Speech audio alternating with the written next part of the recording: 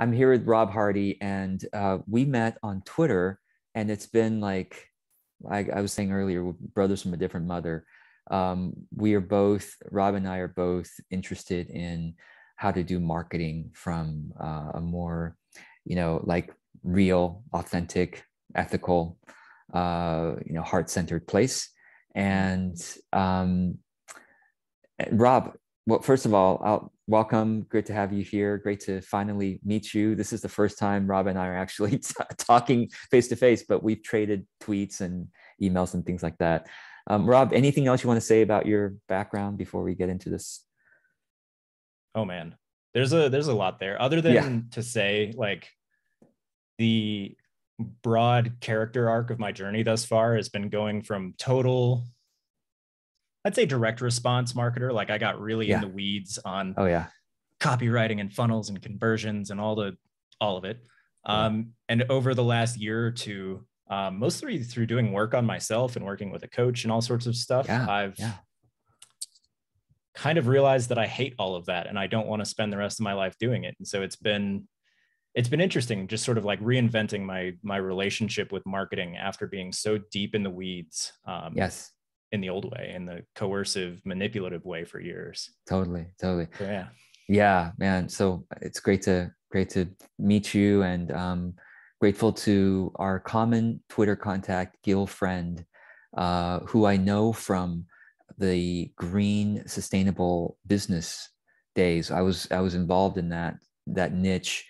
Well, niche. I went to got an MBA in green sustainable business years ago, and we met each other. Anyway, what we're here to talk about, though, you and me, is I am in the process of choosing software to migrate my website, email list, and then my courses into, and my affiliate system as well. So I have like at least 4 good choices. I'm looking at Kajabi, which is the industry standard. Most people have heard of Kajabi, Kajabi. I'm also looking at Simplero, which I'm really enjoying. The founder, it's Simplero. What's amazing about it is that it's owned by one person. It was founded and still owned by just one person. So instead of like, it's a benevolent dictatorship, I guess. And the guy is relatively approachable. Like I've been in touch with him, and he's been, I like the fact that, he even invited me to be part of the, I guess the advisor team or something. And I said, I would be honored and grateful if I did choose Simplero, to be. So it's like, I liked how approachable and just how human the not just him, but the customer service.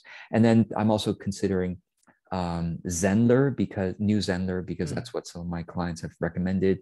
And then Podia, Podia, is a kind of an up and coming one that several of my clients said, hey, you should look at this one. So it's like, what I'm probably going to do, I mentioned earlier, is to set up a short course on each of these 4 and a simple website, so that I can experience from the inside what it's like. But you have been looking at software. You've been choosing software for a long time, and you mentioned that you had some ways of deciding or thinking about how to choose software, and I wanted you to share that, and we can have this conversation. Oh man, there's so many directions I could go here, but one of them I'll say is that a lot of my obsession with software over the years has been an elaborate coping and procrastination mechanism to sort of like leads me away from the actual work of shipping things, making offers, being vulnerable, testing, and all of that. And that was sort of the game I played through a lot of like 2017 and 18 in my business. Is like it was a way for me just to sort of like jump around and feel like I was being productive and being like, yo, I'm upgrading my business systems and I'm going to have the best tools and this is going to be great. When in fact, I was just running away from the things that mattered. And my business it wasn't complex enough to need a lot of the tools that I was thinking about. And I didn't need complex automation and segmentation and not like yet. All of that. This is so true for a lot of people who are doing work that I say like purpose work, or like the work that feels very meaningful to them. I say whenever we encounter purposeful, when we're working on a purpose project, it's easy to run away because there's the fear of failure, and it sounds productive to be studying whether it's business systems or productivity tools. I spent a long time jumping around productivity tools because I thought, that there was going to be a perfect tool.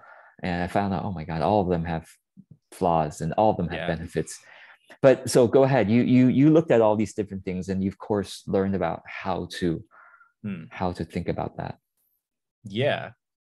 Well, so I think the first heuristic that I like to think about is like there is a clear division between like all-in-one tools. So you've got like Kajabi and Simplero, and the one I nearly migrated to is called Kartra. Yes. Oh, right. That's another one. That would be a fifth one. Yeah. So that's what you're on now? No. I went into Kartra for maybe like 3 or 4 months, and it was right after they launched. So it wasn't. Okay. Yeah. I don't know. I think this was 2018. So they weren't like fully baked yet. They still had a lot of the pieces there. But the thing that I kept running into is that every individual piece or module of it was mediocre in some way. Like, cause I used and loved ConvertKit for years. And like, it's my, ConvertKit is just my jam. Then I go into Kartra, and it does a lot of the same things, but it doesn't have the ease, the intuitive use that it just didn't, I don't know. It was clunky. Like a Marie. Yeah, it was super clunky, and like, it sounds like a silly heuristic, but like to Marie Kondo things is like, it didn't spark any joy. Like I just hated being in there, and it was, of course. Yeah. Of course. And it was the same. Yeah. It's the same with like the landing page builder. It was just really clunky, unintuitive. All the templates were kind of dumb looking, and like another aspect of it is Kartra, they go really hard into the direct response stuff. Oh yeah. That's because the founders, right? Or like the founding team came out of that world. Yeah. Well, and like, that's the thing is like, it was even like the way they marketed that platform was even too aggressive for me in the early days.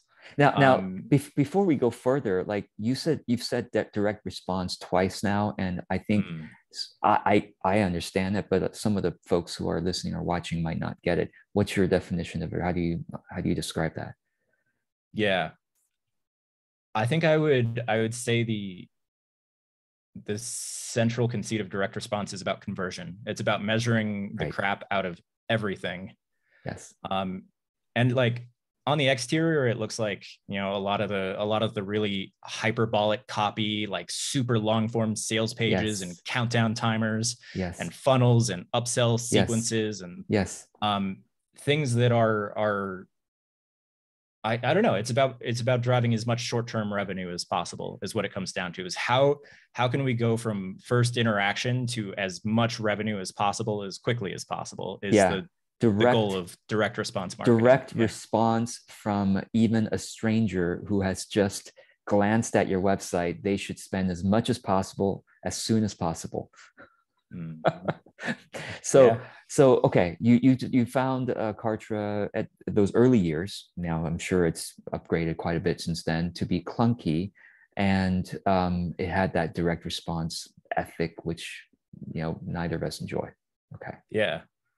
Well, so I was working with a client at the same time because I was doing I was actually doing their copywriting, and they built their whole business in Kajabi. Right. So through 2018 and 19, I was in there constantly building out sales pages. Like that. So you have a lot of experience with Kajabi as well. Yeah. Yeah. And again, like I think the same thing applies, as like Kajabi in 2022 is probably different from Kajabi in 2019. Yeah. But my experience was the same. It was like, this is there's a lot here, but it's all really deeply mediocre and half baked. And ultimately what I came down to for my business is I want to enjoy the tools that I use. Yes. And for me at the time, it was like ConvertKit. Yes. I had a Squarespace site, which I don't use anymore. Right. I built like landing pages and stuff in Lead Pages, which was pretty good. And then, like a couple other things is like I process payments and build carts and funnels in an app called ThriveCart. ThriveCart is actually it's been mentioned by some of my people too. And anyway, yeah. Yeah. And so that was the philosophy I came down on, is like, I don't necessarily mind spending a bit more money. Right. As long as I'm like enjoying the tools that I use and they create the kind of experience that I want, both for myself and my customers and the people who interact with me. So that's one of those heuristics, is like, there are trade-offs you make in that, because then like it then becomes a pain in the ass to tie things together with Zapier. Yes. And like, it is. And like, by the way, you're one of few people who actually says that correctly. Most people say like Zapier. Zapier is usually one of those people. And of course, I learned from them. They try to educate everyone, like Zapier, like happier. You know, it's like, oh, that's right. And then each automation is called a Zap, not a Zape. You know?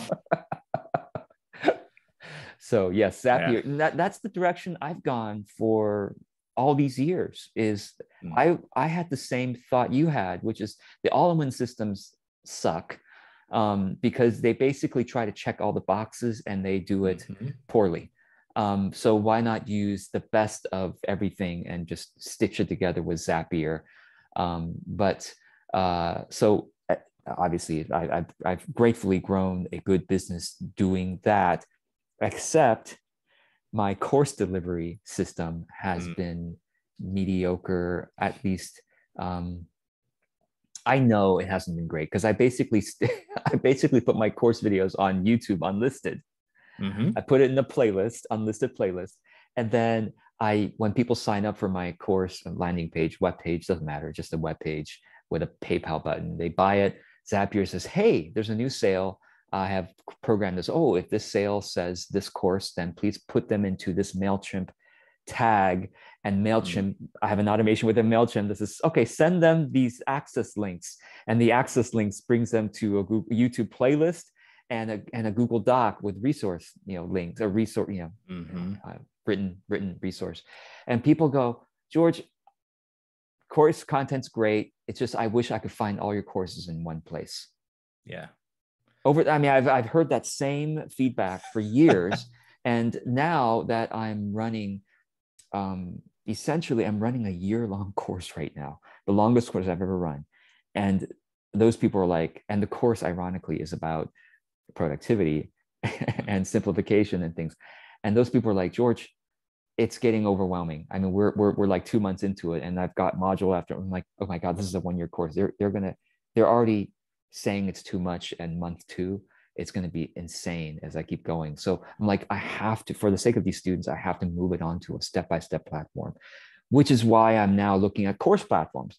And looking at course platforms, like, if I'm going to look at course platforms, maybe I should now just go with an all-in-one, because I'm sick of my website, because my website's Weebly. Yeah. And they sold out to Square like 3 or 4 years ago, and they stopped development cold. There's not been a single new feature for the website in 3, 4, maybe 5 years, actually. And it's so disappointing. And then number 2, MailChimp sold out to Intuit a year ago or so. But MailChimp has stopped development at least for a year. I mean, I felt like it to me. I was with MailChimp in the early days, and it was really exciting. They were coming up with new stuff all the time. And then they gradually over the years, now it's buggy. Even the spell check doesn't work anymore. I mean, this is insane. I'm trying to send an email. I click spell check and it's broken.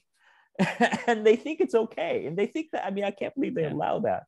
But anyway, don't even get me started on MailChimp, man. Okay. It's one of those pieces of software that I've had to use and work through, because I was setting up email systems for clients for years, and it just, and I don't know, I think ConvertKit has spoiled me in a lot of ways. It's because it is just far simpler to do the basics, and it's also far simpler to get in and build a sequence and tag and segment and automate and all these things. Whereas even just sending a broadcast email in MailChimp, you have to click through 12 different screens, and it's a wild piece of stuff. Anyhow, I'm not sure where I was going with that. So the heuristics, the first one was about the all-in-one. Okay, so what are your continuing thoughts on this? So are you saying that we should not go with all-in-one? I would investigate it. Well, so the other heuristic is I tend to I just want to do business with people and companies that I vibe with at this point. Like, so when you were talking about the Simplero guy, owning all of his business, and being having good customer service, and inviting you in, like it might not be the best tool of the bunch, because I don't know, Kajabi has raised a ton of money, and so have a lot of these companies. But I'm at a point where I would rather vote with my dollars and put it towards companies that share my values. 100%. And I don't know, that's partly why I'm with MightyNetworks, even though MightyNetworks has raised a bunch of money. I get a good feel from MightyNetworks too. Like from the early days. I mean, in fact, in the early days of MightyNetworks, I was in touch with the founder as well. I could have been on some advisory team or something like that. I probably should have gone in that direction, because they were really, I was still, into my Facebook group stuff, which I still use. But yeah, this is why this second heuristic is really good. There's no reason, there's no wonder we're kindred spirits. I mean, because you and I are, because this is why I'm like, if I were to choose today, I would totally go with Simplero, because of how accessible the founder is for me, and how I've asked him point blank, hey, are you going to sell? And he's like, nope, not going to sell, because I've seen what happens with software when they sell. I care about the product, I care about the mission, so I'm not selling. So I'm like, dude, you're right on. And then I'm afraid of Kajabi, because they are on that path where I could see that they could sell in the not too distant future. That was my dog making an agreement. He's somewhere. I've got a cat back there who's probably just snoozing. And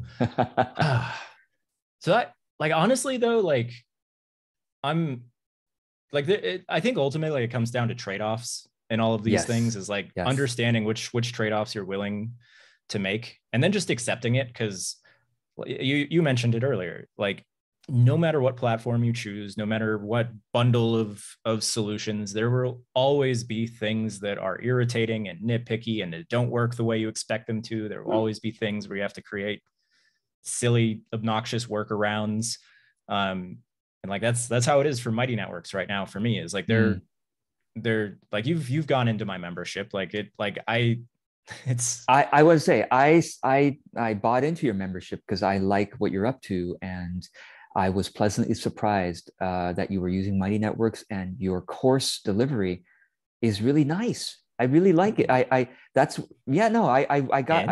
it. I got it. I'm like, I like this. Now I'm like, the only reason I'm not considering MightyNetworks is because it's not an all-in-one, because I need to move email lists and website. So I'm like, if I'm going to move those two, what am I going to do? Go to WordPress? I could, but I would like it to be on one system if possible, because I'm trying to model in a way where I could recommend this to clients too. And wouldn't it be nice if it was all one system? But anyway, so how you've enjoyed MightyNetworks? Yeah. Well, so I'll just share my current tech stack for everything. Sure. My website and the front end of everything I do now is Ghost. I'm not sure if you're familiar with Ghost. Gosh, I was looking at Ghost a couple years ago, like last year, actually. So I didn't go with it because it felt too techie for me. My microphone is cutting out. Can you hear me?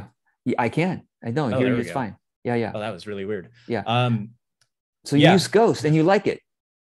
I love it. I have a freelance developer who, I don't know, he charges me $35 an hour to go in and tweak some code when I want changes. Nice. But the reason I love Ghost is that there's enough power there that it ties into Zapier. It's got webhooks and an open API. Nice. It's independently owned. It's open source. Yes. So a lot of the good features of WordPress when WordPress wasn't bloated and hacked all the time. And it's beautiful. It sparks so much freaking joy for me. That's the ethic of it. And that's the thing is I'm at a point where I want to do business with companies I like, with tools that I enjoy using, that also, because I spent a year trying, maybe not a year, I think maybe 8 months trying to build my site on Webflow, which... What's Webflow? Webflow is basically like if you took Photoshop okay. and turned it into a web design tool. Oh, wow. Okay. Like it gives you unlimited control and customization options over every last little pixel. So it's really meant for designers. Is it by Adobe or what? Who's it by? Who's it? No, it's I think Webflow is its own company. Oh, It's okay, worth okay. checking out for anybody who wants like to meticulously control things. Yeah. But the thing that I found was one, like the CMS, the content management side of it sucks. Like yeah. Okay. It just is tedious and unenjoyable and just but very, Ghost, very clunky. Ghost you're liking the CMS. Ghost I love. Okay. And the other thing is when I have unlimited options for tweaking and customizing and pixel peeping and whatever. Yeah. There's a part of my brain that will just go do that will want to make little changes to my website instead of focusing on content. Whereas Ghost is that perfect middle ground between customizability and simplicity, where it gives me constraints. Like really all I can do in Ghost is go in and create new posts and pages. So I love that. I love smart constraints that allow us to, well, express our purpose without getting mired in the, oh my God, there's these 10 options I haven't used. And what maybe I should, it's that guilt, that the feature guilt. So would you recommend Ghost to people? So like I said, I looked at Ghost. The reason I go in is as I started taking the first steps, I'm like, oh no, this is too tech savvy. They're just too techy for me and probably my clients. But how do you, I mean, you sound like you're techy enough to do it, but how do you manage that? Like you said, you have a tech person. Yeah, I have a tech person. I think the tool has improved by leaps and bounds in terms of customization options that are like built in that anybody can do. I think I looked at it maybe 1 to 2 years ago. I forget now, but it was a little while ago. Okay. Well, so it's worth another look now. Okay. And it's also like there's also just like the theme or like the marketplace of themes has sort of exploded. Okay, that's helpful. So you can build like a really beautiful site, and most of them have their own little customization options. And like if you want to do deeper customizations, you'll need to get into code. And there's a bunch of developers. Ghost versus WordPress. What would you say there? What's your Ghost all day, every day. Well, Ghost why? for writing. Yeah. Well, for one, it's just a way more delightful place to spend one's time. So enjoyable. Very good. Very important. WordPress fills me with existential dread. Yeah. I worry every time that I go to... This is why I haven't gone into WordPress, because I've looked at, of course I've looked at many times over the years. Many of my clients are on WordPress. Of course I'm in there sometimes. I'm like, what the hell? I can't believe this is the industry standard. Mm-hmm. And that's the thing is like it is a very robust ecosystem. You can do things with WordPress plugins and through combining them in different ways that like, I don't know, it again comes to trade-offs, but Ghost is more than enough for me. Okay. So tech stack, Ghost, and then what's your, and then ConvertKit. Yep. ConvertKit is, it's interesting because Ghost also sends emails. Like I use it to send just like the full version of new articles that I publish. Right. But then I use Zapier to take everybody into ConvertKit as well. So that it's really easy for me to send to like just paid members. Why do you use ConvertKit and not just the Ghost email system? Well, for one, there's no automation in the Ghost email system. So if I and I actually don't have that many sequences right now. Yeah, I understand. Me neither. Yeah, but I don't know. Like I do plan to do more sequences later. Like we could you make it automatable with Zapier and Ghost? I don't know. Sequences. Maybe. Probably. Yeah. Well, I don't know. I have to look at the Zaps available for Ghost, but you're getting me. My goodness, you're really getting me thinking about Ghost again. So, all right. Very important question. Could you deliver courses in Ghost? Yeah, probably. I mean. So the Ghost has built-in membership features. Okay, so there we go. All right, this is good. Yeah, like so built-in membership features. Yeah. I don't think you like natively with Ghost you could sell one-off courses. I think it would be like an all or nothing kind of option, or I don't know. Like there are tiers in Ghost now. but it's more meant for like membership publications. Sure. Where, okay, fine. Yeah. But if you wanted, you could and it's not even jerry rig. You could just like set up a page for a unlisted course, page. put it, and put it behind the membership paywall, and then embed the videos on there, and boom. Yeah. Like, but the problem is, you know, let's say Mary is a student and she has bought course A and C, but not B. Yeah. Ghost is not an ideal solution for that. Right. And Mary wants to log in and say, where are my George Cow courses all in one place? I want to see, I want to log into georgecow.com or whatever and just see course A and C because I bought those, but obviously I know I don't have access to course B. That's the single problem. That's why courseware exists, I guess. It's one of the reasons. Yeah. Well, I mean, that brings me to it brings me to MightyNetworks, which is sort of become the entire back end of my business, where and this for me is the area where I actually think the all-in-one thing, because it's not all-in-one, but it is a really, really capable course platform. Like, I actually think it's better than Podia, it's better than Teachable, it's more intuitive than and it's also like, but it's a community platform. Yes. So my thinking here is that, because I've tried doing like trying the best, like to just get the best platform in both of these categories, the best course platform, the best community platform, and then tie them together. But I think, for one, that causes friction. Like, people actually have to jump back and forth, and they have to have separate logins and like all of this. Exactly. But I actually think there's some real magic to housing these two things in the same place. Right. Because the courses themselves, they become more social. It's easy for people to leave comments under the lessons. It's easy for people to shoot messages, like support messages to me straight from the lesson. And that social side makes the course itself more interesting and valuable. It makes it easier for students to interact with each other and me. How would you, give me 1 second here. All right. So how would you compare MightyNetworks course delivery versus Kajabi? I mean, I think Kajabi is more flexible, especially in terms of design and in terms of, I don't know. It's really hard to say. Like, I think Kajabi is probably a superior course platform, because that's really what they started as. Like, that was their bread and butter, like 6-7 years ago. Well, of course, I mean, we have to say, well, what aspects are superior? Because when I started going through your course materials in your Mighty Network membership, which, by the way, folks, I'll link it below because I think it's worth looking at, and y'all might want to join me in Rob's membership. It was a great I actually liked your membership or course experience more than the Kajabi courses I've taken. I haven't taken that many, so there may be others who have designed it better, because that's what Kajabi is more flexible in that way. Okay, so let me ask you this then. The fact that you're using ConvertKit separate from MightyNetworks, has that been a problem in terms of CRM, like, tracking people and their engagement with you?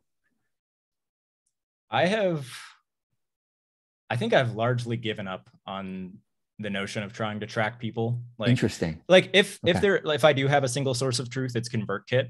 Because MightyNetworks is synced to it and Ghost is synced to it. How is MightyNetworks synced to it? Broadly speaking, it's just, and I don't know that it's MightyNetworks is necessarily synced to it, but I know who's in what course. So it's more that my checkout system is synced to it. So who's in what course? That's essential.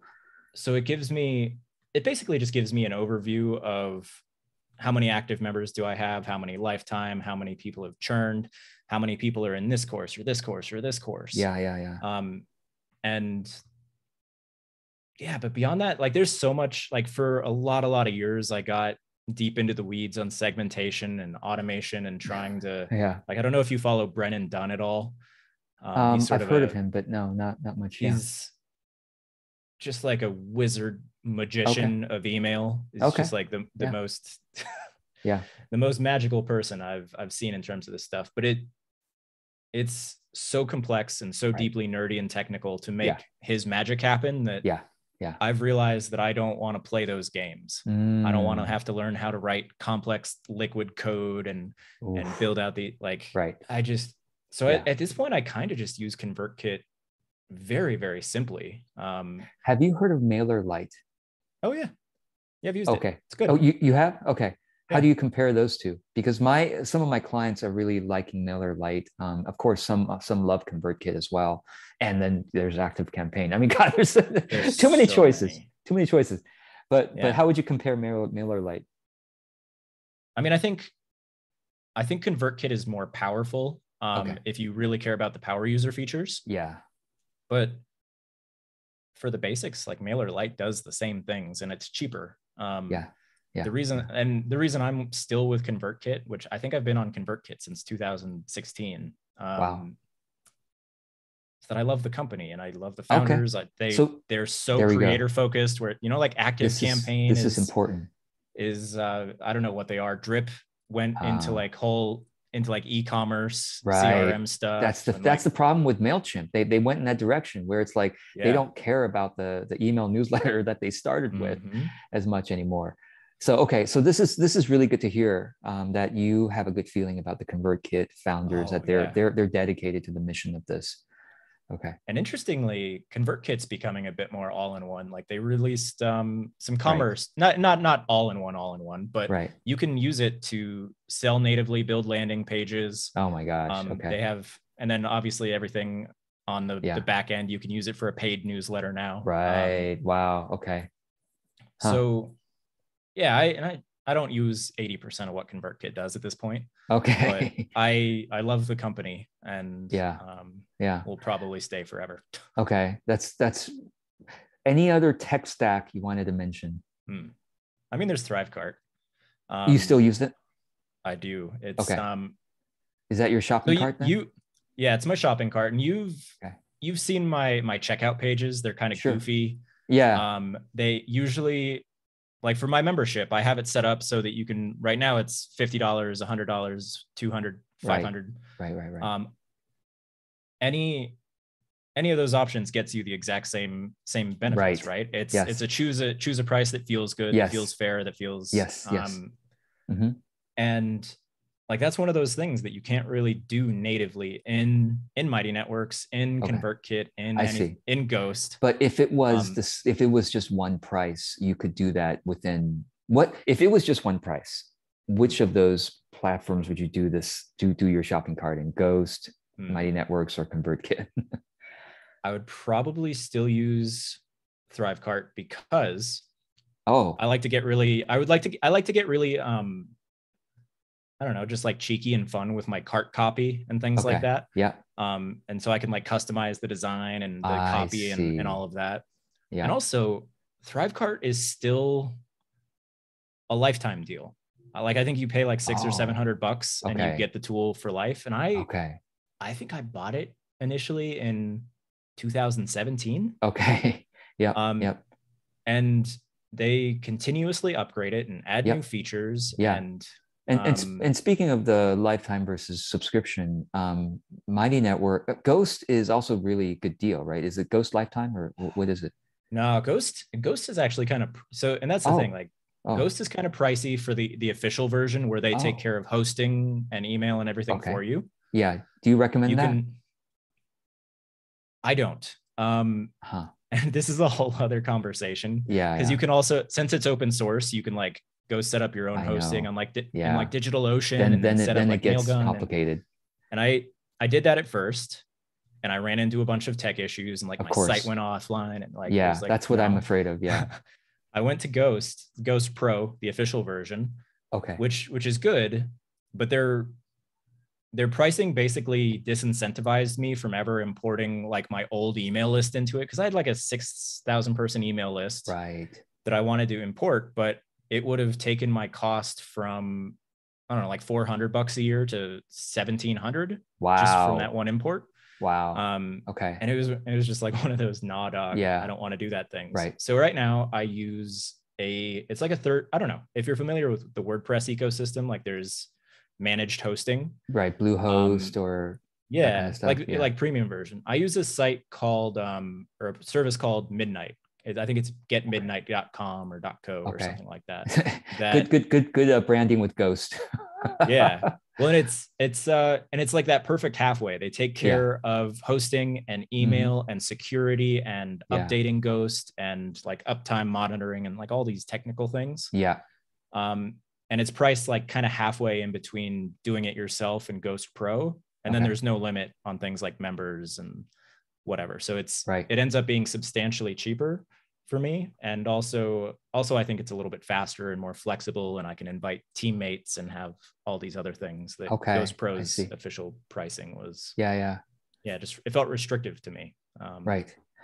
Okay. So of course we could talk about this stuff all day and forever. I would like to wrap it up and just say thank you for kind of introducing yet more options for me to consider. I worry that I just left you with more questions than answers. No. But it's okay because I've given myself the whole year to make this decision. We're in early March right now. So I'm going to take my time with it. I'm hoping, I'm optimistic that when I relaunch my group programs for the coming year, it'll be on the new platform, but I will be exploring for the next, at least 6 to 9 months. So it's okay. I'm going to try out all the ones that are highly recommended from my people and including you. So yeah, I'm going to look into MightyNetworks again, and I'll look at Ghost again, which means I'll consider the not all-in-one again. Because I have that as my core instinct as well. It's just that I'm thinking my decision is complicated by thinking about my clients and what would be most recommendable for them. So let me ask you this, like, if you were to recommend, and we can end on this question, if you were to recommend either a tech stack or a single solution to somebody who is just like a solopreneur, doesn't have a team, maybe open to hiring, just like you said, a $35 an hour tech person every now and then, not like, daily, but monthly, or maybe once a week, an hour a week or something like that. Someone who is less tech savvy than you, what would you recommend? So my brain goes in different directions, but I think if somebody's primary thing is writing, and they want to put some of their writing behind a paywall, like Ghost is the best thing around. Okay, cool. Just hands down. All right. And would you recommend Ghost Pro? Probably. For somebody just starting out, like I think it's probably the best bet. Okay. My circumstances were unique. That's why I went elsewhere. But Ghost Pro is great. For somebody who's doing courses, it's hard to say. I would probably recommend Podia. Interesting. Yeah. Podia's really fairly simple, fairly friendly, fairly robust. There are a lot of things that make it not the right solution for me, but I generally like their vibe. I like their ethos. Me too. The tool is good enough for especially somebody who's beginner and not super tech savvy. Okay. Beyond that, I'm not entirely sure. That's cool. That's good to know. And but you haven't looked at Simplero or Zenler, right? I haven't even heard of Zenler. Exactly. It's like a particular niche of people that are using it, and Simplero is also a particular other niche of people. A lot of like coaches and anyway. So I thank you for spending the time with me, and hopefully this is helpful for everybody. I will of course have links to Rob's membership, like I recommended, because I'm in it myself, below, and Rob's website and Twitter where we met. And so if anybody has any questions, comment below.